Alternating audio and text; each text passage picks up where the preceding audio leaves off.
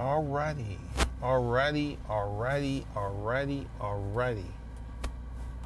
Now we're going to chop it up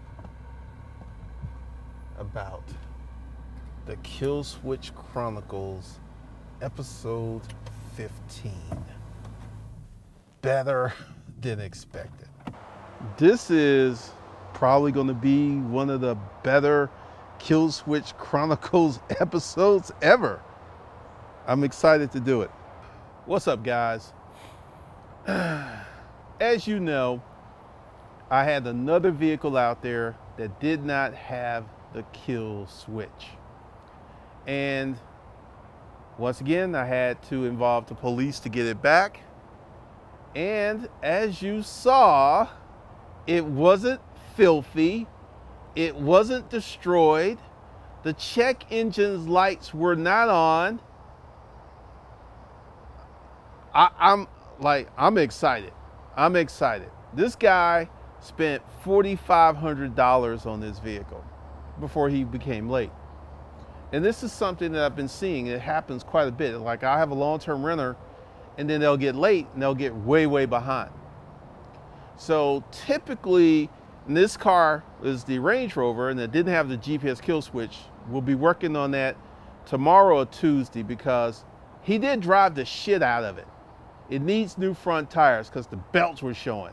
And typically, you know, because he wasn't paying, that's why he didn't contact me about it, because he wasn't paying. He knew I would take the vehicle back. But I think we've turned the corner because this is the only vehicle that I've had that I got back that wasn't destroyed. I mean, there's not a dent, there's not a mark, other than the tires, which to me, I'm going to consider the tires normal wear and tear. And the tires are going to cost me $120 a piece. So that's $250 out of $4,500. I can live with it. Also, he was renting this vehicle when it was on the premium protection plan. He lost the key. So I'm getting that back, and then I'm getting the gas money back. So I got to get another key, which I got to pay for. But, you know, all in all, this is the best recovery I've ever had because I don't have to take it to the shop. I just had to get tires. The tires will be coming in tomorrow. Get the tires. And I can rent, and then I got to take it to get the GPS kill switch put in. I got one left. And then, yeah, that's it. So let me go ahead and fill you guys in. I almost did this as a separate episode, but I figured I'd put it in this one. I turned off one of my kill switches and it didn't work. Let me say this again. Long-term renter. Now, the kill switch aspect didn't work because I turned the car off and then I saw GPS. The GPS thing was still working because they're two independent little systems, right? So they were all over Joe. I'm like, wait a minute, I turned this car off. And then I pulled up on them like Debo. And dude, like, looking out the window like, oh shit. And actually they paid up. They actually paid up. So what I feel about the car rental business is I'm starting to get my head and shoulders around the car rental business. I'm starting to understand it because at the moment I have 4 wrecked cars, 2 cars in the shop, 3 cars in the shop. 4 wrecked cars, 3 cars in the shop, 1 car unrented. So 7. I've got 22, 23 cars rented out. And I'm seeing that's kind of common, you know, where I would get the bulk of them rented out, but not everything. And also, I got, like, let's go ahead and talk about this. You saw it in the community page, this dude who wrecked this car. I'm working on the claims process, and my goal is I'm gonna sell that car. I'm not gonna fix it. We're looking at like $6,000 to fix it. It needs a lot of work because he drove the shit out of it. tires. I had the tires replaced. It needs a new radiator. It needs brakes. It needs a new strut. Even though you drive the car, it's fine. The car seems to drive well. But that strut got blown out. The radiator got dented. And I'm just going to sell it. The car cost me $8,100. The car made about $4,000. So if I could sell this car for $4,000, I break even on it. I break even on it. Because one of the things I'm doing is I noticed that I'm having attrition. I'm losing cars. And it's like, okay. And once again, I've made the decision that I'm going to work on utilization, getting most of my cars pushed out. I'm not going to buy any more cars until next year. And then, you know, get the Mac Daddy Autos credit card paid off and stack some cash in the operating account. And for you guys in the corporate papers, man, I got some good stuff coming. I might do it today. We're having we're having a live training today in about 2.5 hours. I don't know when this one's going to drop, but I may get into that today, because having a holding company gives you so many options. So many options. But yeah, I'm actually kind of happy, because, you know, I had to fill out the police report. I had to send the demand letter, because dude would not bring the car back. And this is what's so wild about it. And this is not the first time this happened. Instead of bringing the car back, he just left it somewhere with the key in it. I don't know what is up with people. Just bring it back. Just bring it back. It cost me like $170 for the towing fee. I don't know. But Monday, that gets the GPS kill switch. And once again, these GPS kill switches are not infallible.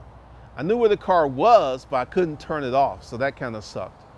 But let's kind of talk about where I'm going with the car rental business. I am no longer on Turo, and I'm probably not going to get back on Turo.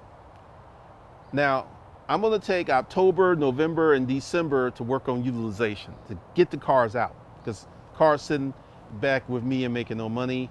October 26th, I'm getting the Mercedes fixed. I'm probably going to sell a Camry. I'm going to sell a Camry, and I'm going to sell the BMW. And then I got one Camry that's probably going to be totaled out, because I've been calling them and they've not responded. So I don't know what's going on with that. But by October, I should have 27 cars. 27 cars. I'm thinking 31, sell, yeah. No, I would have 28 cars. And once again, I'm not going to stop, but one of the things is also, I've been doing remote pickups. That has been working out very, very well, because if you were on the other live stream the other day I did it, I had like 3, boom, boom, boom. And it's kind of funny. Like if I was sitting there waiting, would they all came like that? I don't know. But I've been doing remote pickups. I've been doing remote drop-offs, and it's been working beautifully. And it's like freed me up. So like the October, November, December, I'm going to learn how to run this business, because the repairs have really stopped. And I got to do that video. The repairs have come way down, because I remember one point I had 14 cars in the shop, between tires, tune-ups, just getting stuff fixed. And also I have some information, like I said, I'm gonna do it in a separate video. But yeah, man, it's starting to get better. It's starting to get more comfortable. It's starting to get like, I'm handling it better. I'm handling it much better. And the Range Rover cost me $15,000, and it's made $4,500, minus getting a key, the tires. That's gonna put us back at about, well, I'm getting almost $400 from hire car, so that's gonna cover some of that. So I'm gonna keep it. I'm gonna keep it. Just throw some tires on it, throw a GPS kill switch in it, and then push it out. I'm gonna keep it, because I feel happy. I mean, I don't know if you can see a smile on my face, but I feel happy that I actually got my vehicle back and it wasn't destroyed. It wasn't destroyed. There's a correlation between payment and destroying. And there are people who won't pay, will ignore my messages. And like I said, I've got GPS kill switches on 25 cars. And I got one more Range Rover out. I got to get that. I don't know when that one's coming back, but she's paying. So we're going to see what happens in November and December with my fleet, because once again, I want to get all my titles. I want to get all that and then get these issues with these wrecked cars resolved, because when I got that car back and he told me it had a bad tire, we were having this conversation. He did not mention the kidney grill was missing. He didn't mention that the rear end was hit. He didn't mention none of that. It's just a bad tire. And once again, I made off of him $2,200. Then I had another long-term renter, $700, and then the girl had it for $3. So this car has made about $3,500, and it cost me $8,100. So if I could sell it for $4,000, I'm gonna consider that a win. And I'm gonna be honest. I'm just like, hey, it needs a new radiator. You gotta do this and this. I'm gonna sell it, and I'm gonna put those up on Craigslist and Facebook Marketplace. On Facebook Marketplace, I've been moving a lot of stuff, and this is really interesting. I got a bedroom set for sale, because next week, what doesn't sell, Wednesday, I'm having some movers come pick it up. Washer and dryer, because I don't need a washer and dryer. Second bedroom set, treadmill. Today I got to go out and get a storage unit, and I'm just going to store this stuff in the storage unit. And one couch in my living room, I'm probably going to have it put in the storage unit. And then that's it. Then everything else I have, because I've been selling stuff and getting rid of stuff, everything else I can move in. My master bedroom set, my king size bedroom set, that's going. I'm getting rid of, I'm like a madman. Every day I'm getting rid of stuff. I'm getting rid of stuff, getting rid of stuff. And also, I feel that this is going to be a really positive change for me. I got a feeling that this is probably one of the best moves that I made, because like I said, we're in the global reset, my dudes and dudettes. And every day I see new homeless people in Sandy Springs. And recently, what I showed you, that's a friend of a friend that got her home invaded and had a gun put to her head. So I really anticipate and expect more stuff like that to go down. I really expect a lot of this stuff to go down, and this is why I'm moving. But also, guys, we're about to get into some serious training. Like, once I get this move done, because like I've already solved the issues with the car rental business. My last hurdle is utilization.